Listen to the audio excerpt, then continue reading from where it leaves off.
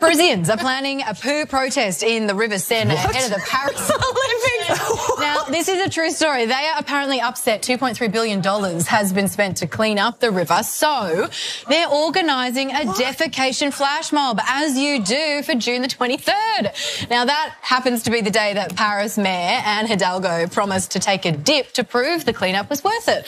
President Macron also promised to swim in the Seine, sparking memes, including this one of him covered in merde. The city of love.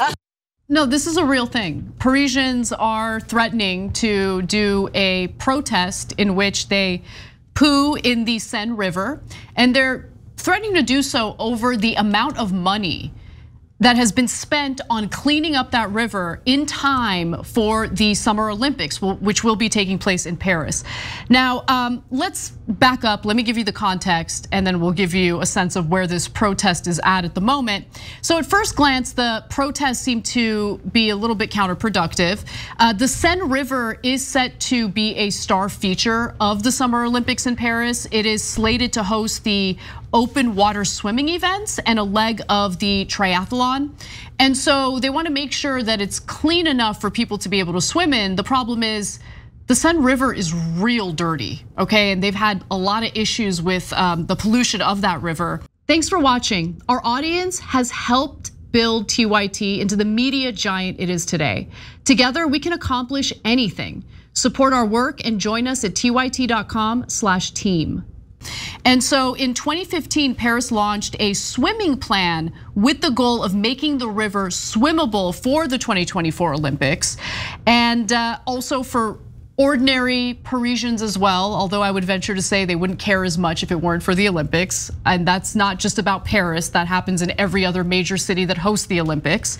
So French authorities have spent $1.5 billion in the last decade trying to clean up the river by improving the Paris sewer system, as well as building new water treatment and storage facilities, but it didn't work. Major storms have actually overwhelmed the wastewater network, some of which date back to the 19th century. Remember, we're talking about Europe here. And so some of their infrastructure is incredibly old. And that has led to discharges of untreated sewage directly into the river. And so it's the amount of money that's being spent on cleaning up the river and the lack of attention that's being paid to other very real social issues that are taking place in France right now. So a report published last Friday showed that despite these efforts, the water is still incredibly dirty to swim in. According to a report published by the Paris region and mayor's office, analysis shows that the water does not meet the standards set for the 2024 Olympic Games open water events, citing the presence of two kinds of fecal bacteria, including E. coli. You don't want to swim in that. No. But you have these politicians, including Macron, who are in denial about it. And they're like, no, it's gonna be totally fine. We're gonna go swimming in it. They're not gonna go swimming in it, okay? They have postponed that effort or that PR attempt because of the fact that it's unsafe. And so French open water swimming coach Stephanie Lacat also argued that there are places around Europe that are a lot worse than the Seine, and we swim there every year. I'm kind of not buying that. But the protesters are upset. Soon a website was created to give people all the information they would need so that Macron and the mayor of Paris, Hidalgo, would have the crappiest swim possible. There was even a tool for those who lived upstream of Paris, helping them figure out exactly when they'd need to deposit their business so that it would float down in time to greet the politicians for the big event, the swimming event. Yeah. And so I'm gonna give you one comment from the programmer behind this, or organizer behind this poop protest. The problem is that all the resources that have been invested have not been to resolve all the social problems we have at the moment. We have the feeling of being abandoned. We see where their priority was. And this is just a common thing, Cenk, that we see in every major city that hosts the Olympics, because it's true. You know, the local population will feel totally abandoned and neglected by the local politicians. And then when it comes to the Olympics, oh, no expense is spared. Yeah, so LA's gonna have the Olympics in 2028, and all of a sudden there'll be no homeless people in LA. So that's what's going to happen. That's what happens every time a major event comes to LA.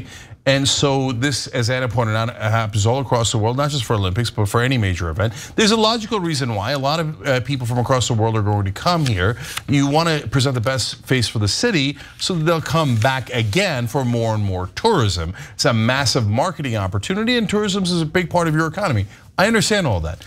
But you also have to understand that the local population is going to get super frustrated when they see that you can fix things, you just choose not to the great majority of the time, and you only fix it when other important people, the non-citizens of that city, come into that city. And that is deeply frustrating. I mean, it reminds me of when Xi Jinping was going to visit San Francisco and meet with Gavin Newsom. And they cleaned up San Francisco specifically for that visit. And Newsom held a press conference. He's like, oh yeah, some people are asking me if we cleaned up San Francisco specifically for Xi Jinping. And the answer to that is yes, yes we did. Yeah, of course. He's just slimy. So we will clean it up for the Chinese dictator, but we will not clean it up for the citizens of San Francisco. Right before the LA elections, Karen Bass wanted to win, so all of a sudden there were no homeless in LA. For the 2 weeks before the election, you couldn't find a homeless person. So this is brazen, it's annoying. But the great thing about the French citizens is they don't take any crap. But occasionally they do give some crap. So, I mean, they will protest you, they will fight for their rights, so much more than in America, where we've become, soft and complacent because our media tells us that protesting is a terrible thing to do and that you should never do it. So French, way to lead by example. I like it. Keep it going, brothers and sisters. Thanks for watching the Young Turks. Really appreciate it. Another way to show support is through YouTube memberships. You'll get to interact with us more. There's live chat emojis, badges. You've got emojis of me, Anna, John, JR. So those are super fun. But you also get playback of our exclusive member-only shows and specials right after they air. So all of that, all you gotta do is click that join button right underneath the video. Thank you.